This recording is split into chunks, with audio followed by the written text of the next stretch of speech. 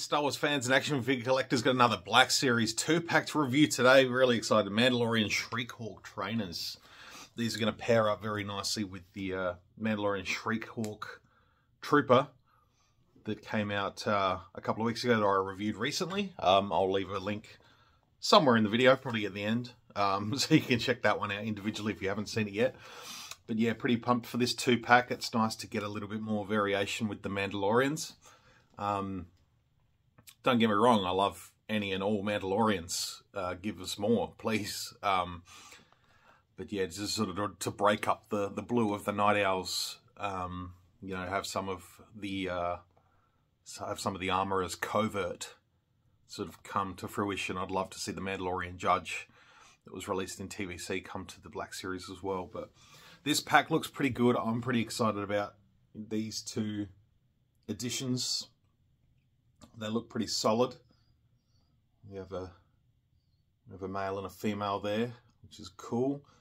Some different sort of colours in the armour, which looks nice. I like the change.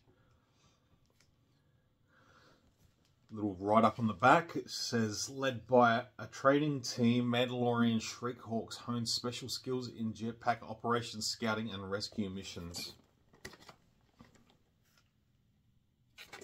And there's got a picture of the two.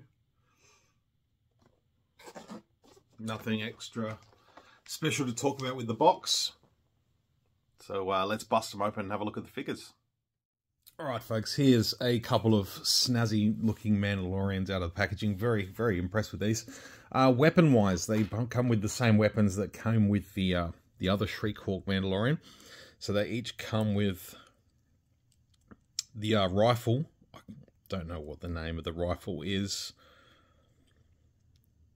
But both got that sort of, you know, black with the gold trim. I think that looks really, really cool. I do rate that. And then they each come with different blasters. I thought they were the same for a second. I just quickly got them out of the packaging. So we got the sort of the standard Mandalorian one here, which unfortunately isn't painted much. It's just cast in a white, grey, a little bit of black on the handle there, but that'll be going in the holster because I like the rifle better. And I think this is the same. This is the same pistol that came with the other Mandalorian, the other Shriek-Hawk, and that's nicely done too. But they both got holsters, which is cool.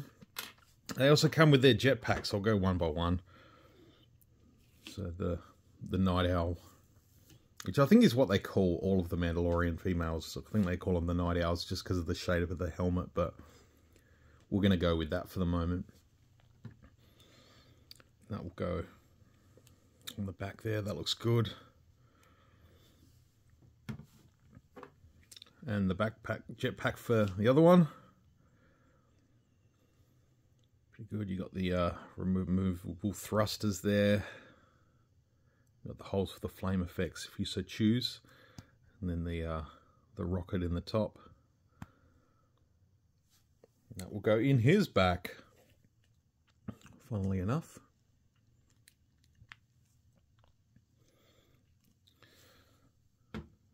So let's start off with this one here. Now, one thing I did have to do is just the way the helmet was sort of squashed in the packaging. It was a little bit misshapen, but I just ran some boiling water over it, and it went back to its sort of factory standard, I guess, as it was intended. This is another head sculpt that they've just sort of put a helmet over a blank head, which works. But yeah, unfortunately, when you put them in the packaging, they just can get a little bit misshapen. So if you do see yours in the packaging a little bit misshapen, a little bit of boiling water will fix that right up. But it looks cool. I like the markings. Got the rangefinder on the side. You can sort of see nicks and dents in the helmet. Some scratch marks. Oh, the scratches down the over the eye there. And a few little scuffs. I imagine it's probably reused from Cosca Reeves and the other Night Owl we've had, which is fine.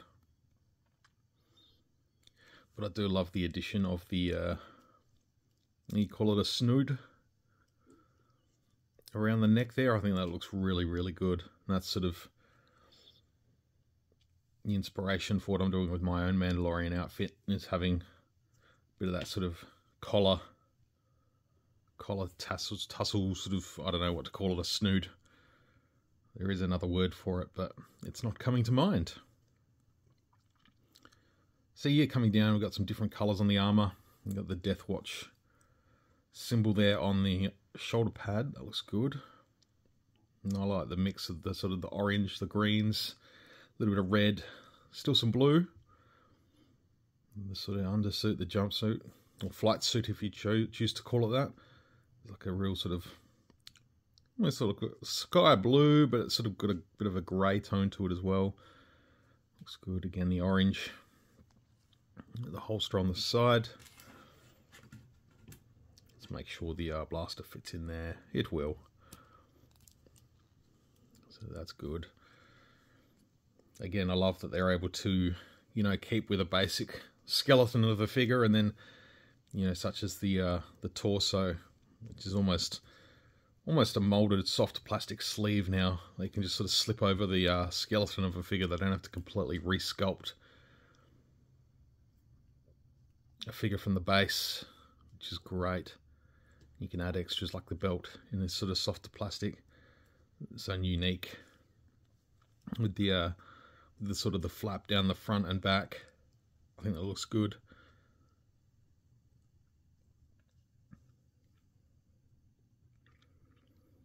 Down to the legs.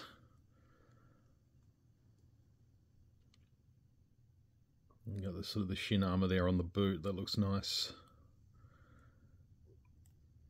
The knee armor as well.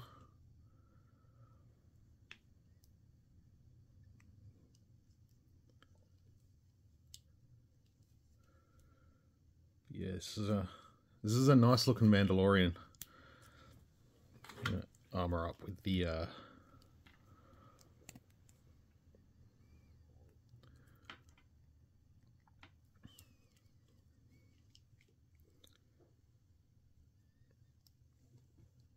so it looks good. Articulation wise, it has a double ball joint in the top of the head, ball joint in the neck, ball hinge in the shoulders. There's that little butterfly joint in the side there too. Ball hinges in the elbows. Get a good solid bend. Ball hinges in the wrists, both up and down. Got a torso joint there. You know, the ball and socket in the hips, swivel at the top of the thighs, ball hinge in the knees, ball hinge in the ankles, and a rocker in that ankle.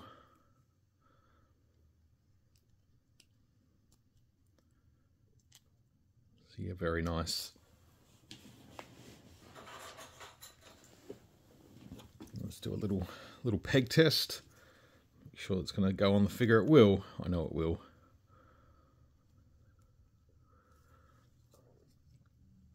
Perfectamundo. So there's the female addition to the crew. Now we'll take a look at this fella. And really, really cool. And he's got the broken rangefinder. That's how he comes. Just if you're, again, one of those things, if you see that in the packaging, it's not broken. It's by design. He's been in some battles and he's had it knocked off. But it's cool that they kept that on there like that. I don't know. I dig that. So again, the Death Watch logo on the shoulder pad. Again, I was sort of talking about that. Almost the torso slipping over like a sleeve. Softer plastic. Sort of colour match and sculpt a whole different sort of sleeve, just sort of slip over the top like a singlet or a tank top, so you can get another unique chest sculpt and have it look different. Same with the belt and the cod piece here. It's nice individual sculpt. It's not going to break the bank probably, having to, you know, it's not re-sculpting a totally new figure. You can have some variations but still keep the base figure pretty much the same, which is great. Again, loving the color scheme, loving the sort of the browns, the reds, a touch of the greens and the yellows.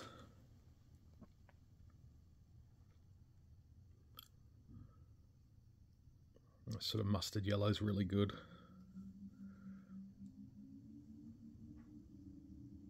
Yeah, loving the different sort of chest armor there. It's just something breaks it up, makes it look different, rather than just having all the Mandalorians rocking the same sort of Boba Fett style or Din Djarin style.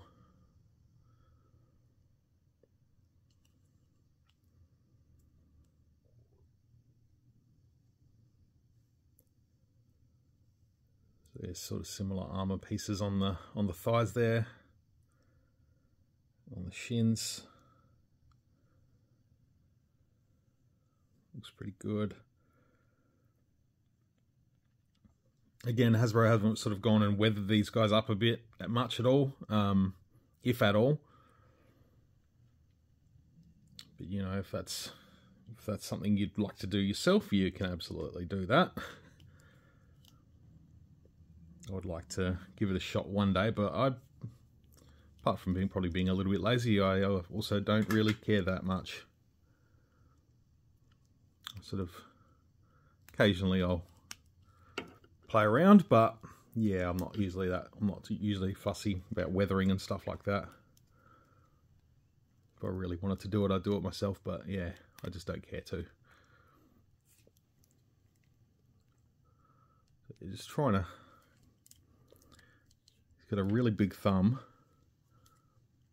It's a bit tricky to get in there in that blaster, but we're getting there. That's right. I'll fix that up a bit more afterwards.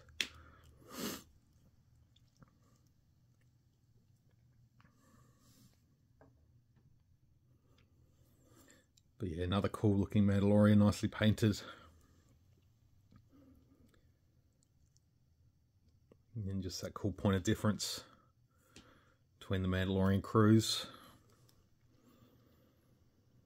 So we'll go through this one's articulation as well. Yeah, he's got the molded helmet, sort of the molded head. So ball joint in the head, ball joint in the bottom of the neck, ball hinges in the shoulders again with the butterfly joint as well. Ball hinge in the elbows. There's a swivel at the gauntlet there. And swivel the wrist. There is a ball hinge on the wrist. That one's an in and out. This one's an up and down hinge. There's the torso joint there. The ball and socket at the hips. Swivels at the top of the thighs. Ball hinges in the knees. Ball hinges in the ankles. And that rocker in the foot again. Awesomeness.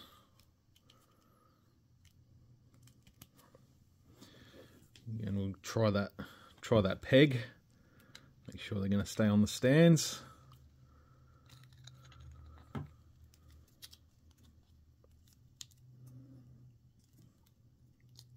we go, nice snug, tight fit.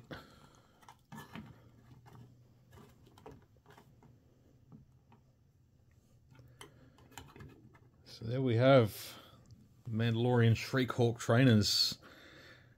Bringing in this guy. Got a little bit of a squad happening. Would definitely be happy to see some more. I love these three together. They look great. Really, really cool stuff.